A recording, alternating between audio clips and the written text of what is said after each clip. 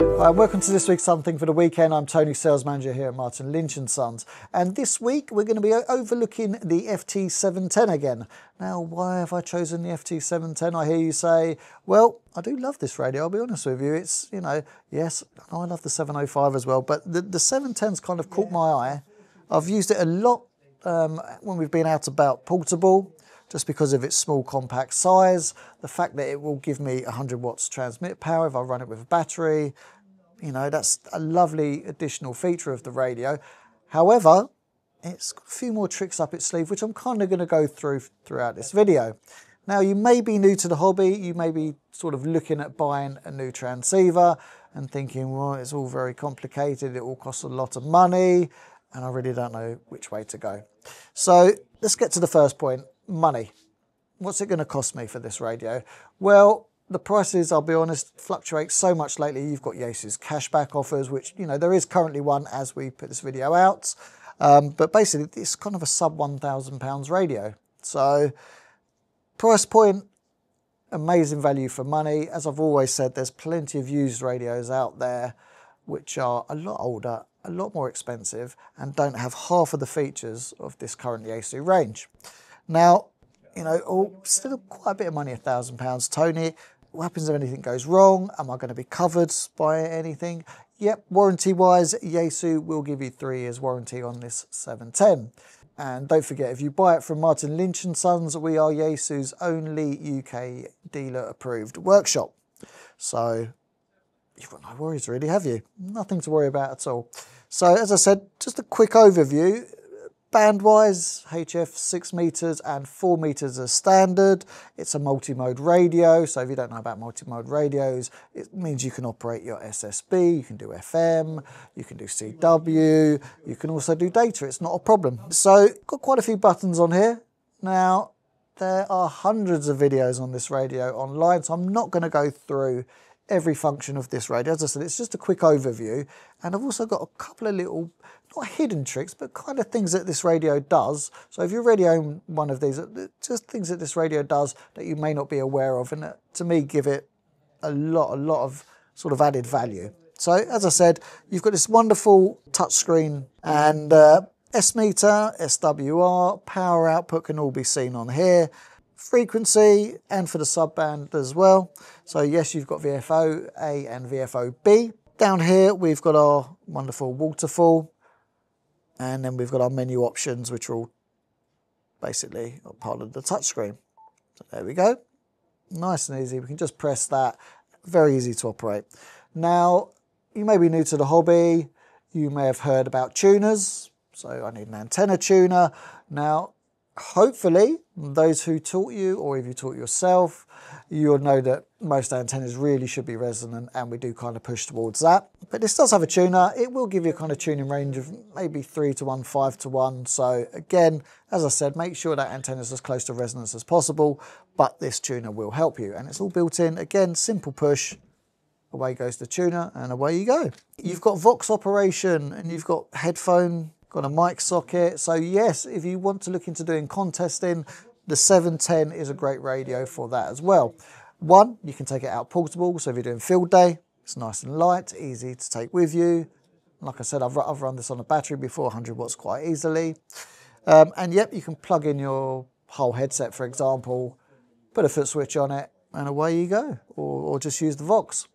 Okay, coming along from that, we've got our multifunction button here, which we see a lot on the Yaesu radios. I'll give it a quick press just so you can see. So it's basically bringing you up all of your menu options, all the most common ones you're going to use, and you can just rotate through that. As you can see, it's highlighted, and then you just click on whatever you want to do. It's not a problem. You don't have to go in through submenu, submenu, submenu, submenu. It's all there, nice and easy to operate. Okay, coming down from that, again, you've got your DSP available on a knob here as well. And you can also change your steps and also your memory channels with this single function knob. Okay, coming across is your VFO. It's a lovely VFO. It's nice and smooth. There's not too much play in that. I know we get a lot of people saying about VFO knobs and play. This is lovely. This is constructed beautifully. So well done, Yaesu, on the VFO. Okay, moving across, RF gain and squelch. and your AF gain, or volume if you want to put it that way. Nice and easy on these knobs here. And then we have the buttons here on the top. So we've got mode button, we can do the split, we've got noise blanker. There's a lot of options here. So again, you can change your band, you can change your VFO on memory quite easily. You can also do your noise reduction. Now, talking about digital noise reduction, this does have the same function kind of as your FT-DX10 and your FT-DX101. You know, obviously it's not going to be up to the quality of, you know, a £4,000 radio, but it is very, very good. I mean, we can see if I can pop it on for you now quickly. So let's tune this across. Okay, so we've got a station there. Hopefully you can hear that okay. Going to hit the noise reduction. There we go. All of a sudden, the station appears. So filter-wise, you know, as I said before, if you're coming from an older radio and you're used to those mechanical filters, this is all done with DSP, inside the radio being an SDR, so there's no additional filters you need. You can literally change everything here. Contour, you can change the width that you're listening, the width that you're transmitting. Very, very easy to do with the 710. So again, why it's a great option. Moving across from the noise reduction, which obviously I love because that was great the way that guide just came out. Accessibility to doing other modes. So a lot of you may not want to speak. Yeah, it does happen in this hobby. It does happen in this hobby. A lot of you might not want to go onto 80 meters and have a chat. You might want to do your FT8, for example. So 710 will do FT8 very easily. Now, there is an FT8 button on here. When you press that, it doesn't mean it's automatically going to start doing your FT8 and sending it. You're still going to have to, you know, put it onto a computer or a Raspberry Pi or whatever you're going to use to drive the software to run FT8. However, there is a button on here. You can press that. It will put it into the FT8 mode, drop the power down for you a bit, adjust your filters, change the mode, and you're ready to go. Now, this is one of those kind of features that maybe if you already own an FT-710 or you've not done FT8, that you may not be aware of. And it's the fact that, you know, I bang on about the fact of USB connectivity. This actually has two USB sockets on the rear. So if you look at the back of the radio, there's two USB sockets that aren't the same. Now, one of those will handle your cat control and basic control of the radio itself. You know, band changing, however you want to do it through a PC. And the other one of that will handle all of your audio. So it's very, very simple if you want to do anything out into a digital mode. That will take your audio out, take your audio in. Very, very simple. So that's, as I said, that's kind of a little feature that you may not have been aware of, even if you already own the FT-710. So moving on from that, what else is there on here, Tony, that I may not know about? Well, can you see these little lights here? This one here and this one here. Now, this is part of the VMI system. And again, if you own this radio already, you may not have even paid attention to these lights. So this is basically telling me the state that the radio is in, whether it's going to be transmitting or whether it's in memory mode. So I'll show you an example. So at the moment we're on blue, so we're on VFO8. That's what's happening. We can change this and we can see here. Now, if all of a sudden I wanted to operate split, i.e. using either this frequency to transmit or receive whilst listening, you know, to the other one, quite easy. So if I hit split, oh, there we go. These have now changed to red. So if I'm distracted at any point, maybe I've got a call that the cup of tea is ready during my rag tube, quickly pop downstairs and grab it. When I come back to the radio, I can take a look at the radio. I'm fully aware that, oh, hold on a minute. The red lights are on, I'm still in split mode. So it's pointless me calling that guy who's working simplex. And I'm probably, or if not, I'm probably going to miss a DX. So as I said, nice blue function for that. If we go into, let's take it out of split. I'm going to go back to the blue.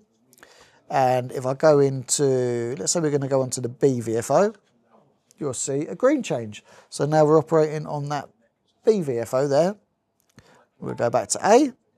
Now we're in VFO mode, as I said. If I press M, it's going to go white now to tell me that we're in memory mode. So let's go back onto there before I forget. So hopefully this is a feature. If you already own one of these 710s, that you've now become aware of. You may not have even realised that there was a reason for these lights here. It wasn't just a case of, oh, that looks nice.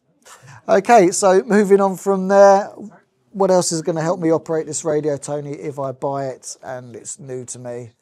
Well, take a look behind the radio. As you can see, this is all out onto a screen. So there is a DVI socket on the back of the radio. You do need to use a DVI to DVI cable, so your monitor does need to be DVI compatible. And that's a big thing, and I will push a point of that. You do not want to be using converters to HDMI or anything like that, because there are voltage changes that can happen. So DVI to DVI, and away you go. And it's, as I said, it's beautiful. You've got the screen here, it's all mirrored out there. What more do you want? I've seen those modern shacks where you've got your 43-inch TV. That's the way to do it. That is the way to do it. Now, Tony, okay, I'm thinking about buying that FT-710. However, I might even use it in the car. Really? Gonna put one of these 710s in the car? Now, it doesn't sound as stupid as it may do. And you may want to know why. Well, the reason is the FT-710 is capable with Yaesu's ATAS 120 antenna. Yes, that superb motorised HF-6.2 and 77's antenna, which you can take out and about, pop it on your car, make sure it's earthed well. That's Tony's top tip. And hit tune on here once you've put ATAS on the menu, and it will go up and down and tune to the band that you want. So basically, you can use this radio, kind of covering HF to 6 meters, in your car with an ATAS without even getting out of the car to tune the antenna. It really is that simple, and it's a great option. As I said, I've always used an ATAS antenna with my Yaesu FT-857. Also, I know Dave's using one with an FT-891 at the moment, and it's just a great combination. And even once you've added that onto the price of this radio, it's still sub £1,500. So you're basically on the air with a mobile shack for, you know, a reasonable price. Okay, one other feature which you may not be aware of. So that's 4 features now that we've had, if you already own your 710, that you may not have already been aware of. Remote operation. Yeah, remote operation. 710 can do it. It's not that difficult to do. Yes, it's going to cost you a few pounds more. However, if you look at the prices of alternative radios that are out on the market that allow for full operation remotely, you're going to do it again for, it's going to be under £1,500 for the radio and the additional equipment that you need in order to have a fully remote station. So what you do need is one of these. I'm going to pop that on there. This is Yaesu's SCU LAN 10, and this is basically your network remote control system. So this will plug into the back of the radio. You can attach it to your LAN network, and away you go. The way we've kind of done this at the moment, just to see if it's possible, is we've connected it to a network adapter here as well, just to see if we can connect it to the Wi-Fi and then get onto the SCU LAN 10 that way. And it is possible. So you could have this upstairs, have it on your internal network at home, operate the 710 downstairs on your laptop, running the Yaesu software, or get it fully cleared through on your ports, open your ports up at home through your router, and then go remote. So you could be anywhere in the world and still operate your 710. Now, this is a function that not a lot of people know about, and I've got a few guys and girls that operate the 710. They've had it for a few months now and have been asking about this. So we have tested it. It does work perfectly well. And for those of you that are really into your averaging, it is now possible with the 710 if you use the remote software. So again, another little bonus treat for you there. Yeah, get yourself averaging with the 710. Why not? Anyway, I'm going to leave it there. Hopefully it's given you some sort of insight into the FT-710. Again, I'll just mention that the cashback is still available for a short period if you're watching this video as it's just come out. Now, would I buy a 710? Well, I'll let you in on a little secret. I've actually bought a Yaesu's FT-710. So, I'm sorry, Icon, but I just had to get one. It's just a wonderful radio, very simple to use, and I just can't think for the price it is, you just can't say no. Anyway, catch up with you very, very soon. Have a wonderful weekend and enjoy the DX.